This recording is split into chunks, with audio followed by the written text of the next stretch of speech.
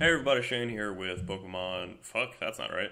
Hey everybody, Shane here with Edgestorm and a what is Edgestorm kind of way.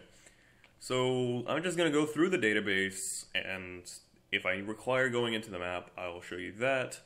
Basically, this is for Sean, who asked, how is Edgestorm made? So this is how Edgestorm's made. So the actors are the characters. They are my actors. This is true for both gameplay or game making, because this is in fact RPG Maker, allows you to make games, but I'm using it for a different way to make I guess machinima is the best way to describe it, but I'm using it to create a show. I have the pilot on unlisted because I'm waiting for a right time to actually release it to the public.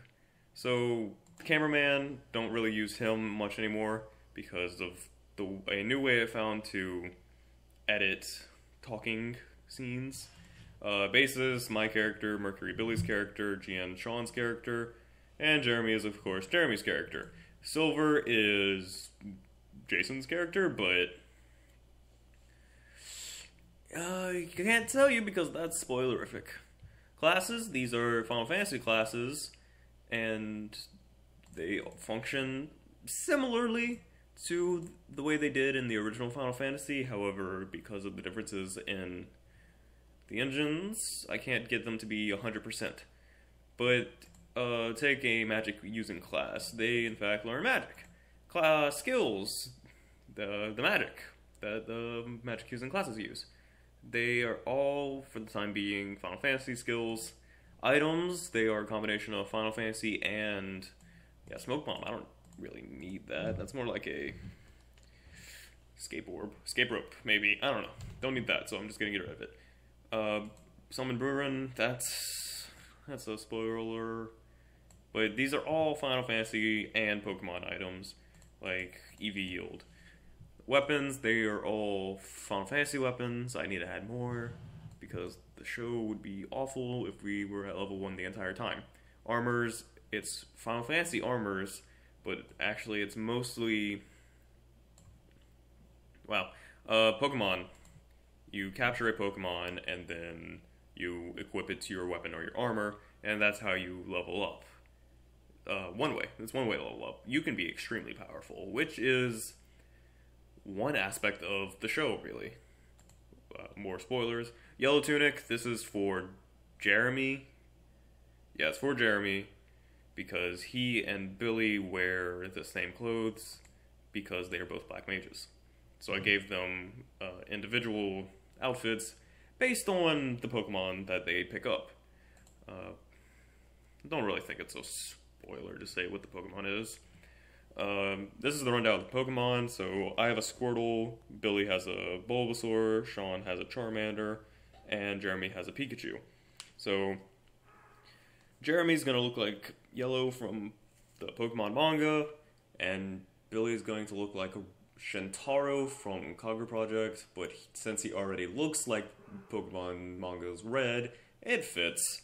Anyway, enemies, I have most of the Final Fantasy enemies, and I got a vampire, but I don't think we get that far in the show, so I may have gone overboard, but it'll save me time whenever I recreate it in MV.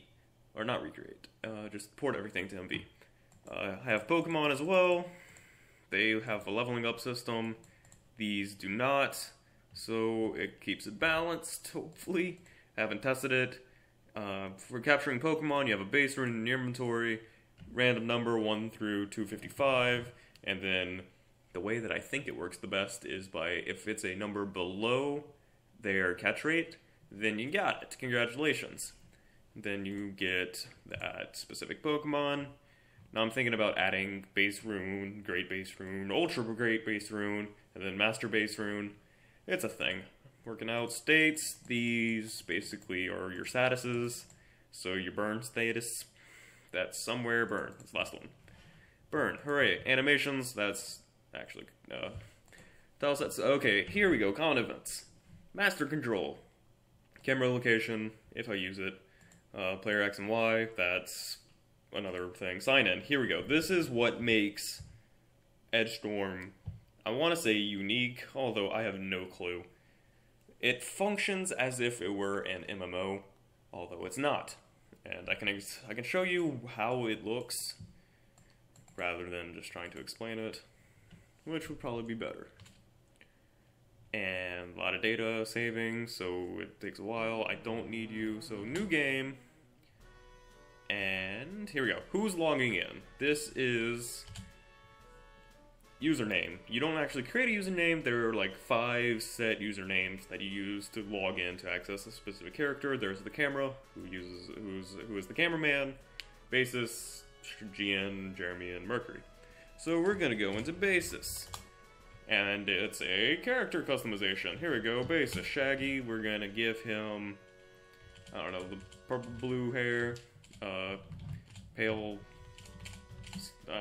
body, no, yes, I don't know, eyes, Basis has blue eyes, and he has a pale body. There we go, there's Basis. Now here are your classes. He's a red mage, red, are you sure? Yes, here we go. Now, it's not a game, I have to reiterate. I'd like to make it a game, but for the time being, it is an engine to make the show in.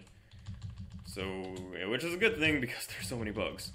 But I have to manually turn on his clothes. So he's a red mage, and voila. Now, Basis is actually going to pick up silver along the way. That's not what I want, so we're just not going to do all that. This is Process to Death. It is using it's using maps made in RPG Maker VX Ace as template mats, I guess. But these are my custom characters. I've had them since 2011 with the original VX. So Basis, talk to Ralph, Jader, Kara, Silver. You want to join my party? Okay. But that's not why we're here. I'm showing you who the other characters are. Holy crap, something fell. Boom. That's not where any of the other characters are, so let's actually sign out. Sign out, yes. And then load. And we're gonna load up back here with Mercury, Gian, and Jeremy. And I can't walk out here because I'll show you. This is the Pokemon map of Kanto. Palette, Route 1, Viridian, Route 2, Pewter, Route 3, Route 4. So, because I'm making the entire map of Kanto, it's shifting quite a lot, meaning wherever I place the exit location, it'll change. I could place, let's say we're in some place right here. Let's say I want to get out of Mount Moon. I place it here, but then whenever Cerulean comes next, and then Route, like, 25, I think, maybe something else. Bill's house. Bill's house is way up here, but as you can see, I'm at the top of the map, so I have to actually shift everything down.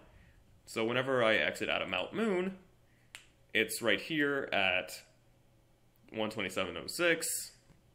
Everything gets shifted down.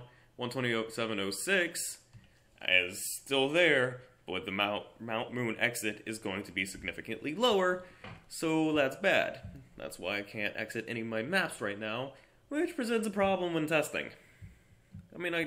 It presents a problem when testing. So, what else do we have? Common events, death events. This is going to be used for one scene that I can't tell you about. Class select, that's class select. Sign out, allows you to sign out. Cameraman, camera clothes, reset switch, vault down. This is for the Pokemon jumping over things. Do I actually have those installed? Oh, pardon me. Okay, so let me show you how jumping off of cliffs works. That's it. I set it up in the events. If you approach, that looks weird. I think that's because there is a shadow tile there. Yeah, that's the only reason. I set it up in these events. If you approach one of these red... What is falling? Is it my game cases? I don't see why my game cases would be falling. There's just my Xbox in there.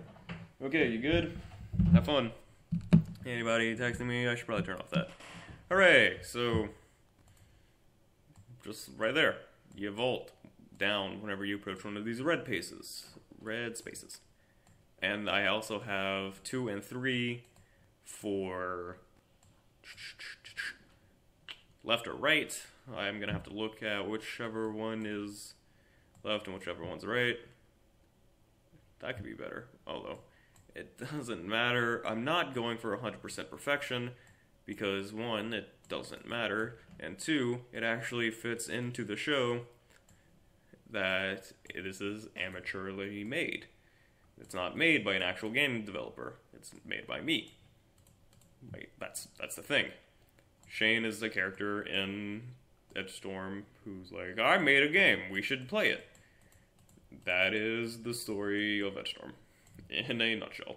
Alright, give me access. Okay, you probably don't want to see this, so let's move on. I'm gonna have to do this, well, I'm gonna have to do this in the end anyway. So, ends, basically, so I don't have to make a new event every time. You want to heal? Okay. You want to fight somebody? Cool. That's it. And vaulting. That's all I have. And that's basically the Edgestorm game project in a nutshell. Now, as for how I make... Okay. That's bad. Okay, so I'm gonna have to reinstall that. Anyway, I was gonna show you how the editing process goes, but instead I'm probably just gonna show you the intro to Edgestorm at the end of this. So thank you for watching, and have a good day. Especially you, Sean. Thank you for asking about what Edgestorm is, and I'll talk to you later, buddy.